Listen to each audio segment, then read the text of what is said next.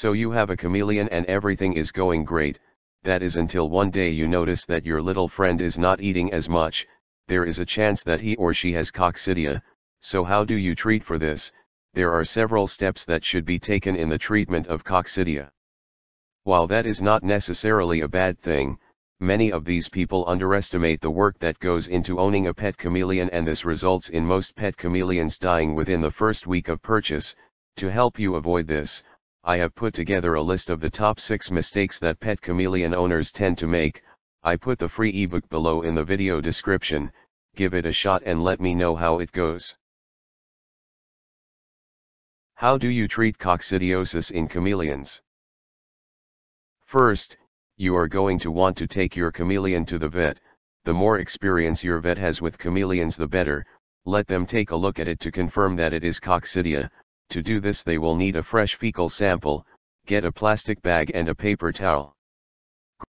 Grab the sample with the paper towel and place it in the bag. Get as much air out as possible and place it in the fridge until you are able to go to the vet. Once they have confirmed that it is coccidia, it is time to get the medication for treatment. There are several different medications out there to treat the sickness. However, not every one of these is suitable for a chameleon. Alban, for instance, is used by many to treat coccidia. Although it is popular, it is not the best choice. If you use this, you will find that by the second or third day your chameleon is no longer eating at all. Medications, such as Alban, can cause more harm than good. There is a medication out there that is perfect for treating coccidia. It is called ponazuril and is the best at its job. Most of the other medications will only decrease the number of coccidia present, but ponazuril will actually kill them. There are usually no side effects of this drug and it is fairly cheap to purchase. Usually it is used on horses and therefore it can be expensive. Just tell your vet that it must be specially compounded to be able to use for your chameleon.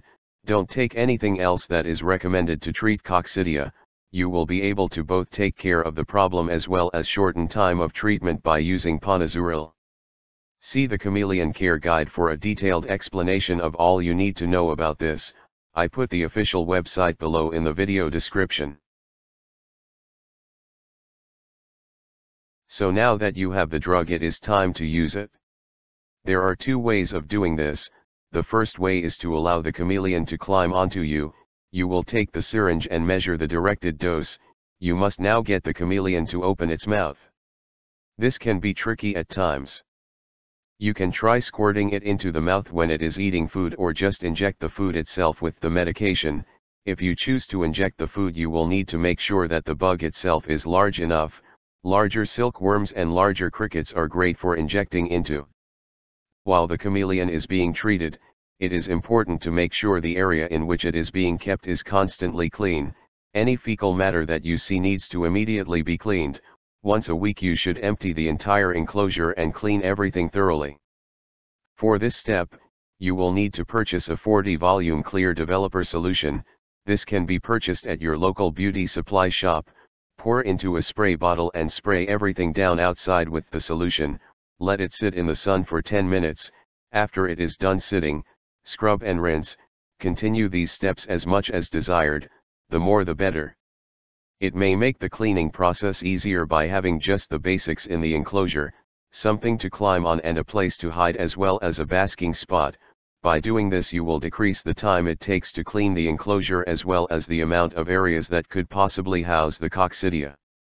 After about 2 treatments, take another fecal sample back to the vet to see the progress that has been made. There may need to be continued treatments, but coccidia can usually be taken care of by 2 good treatments with ponazuril. After the coccidia is gone, continue the cleaning steps for another month or so. You will be surprised what these simple steps can do for the health of your chameleon. Feel free to download our ebook on chameleon care. It will save you hours and hours of frustrating research and will also eliminate the worries and stress that come with reading something online and not knowing whether to trust it or not.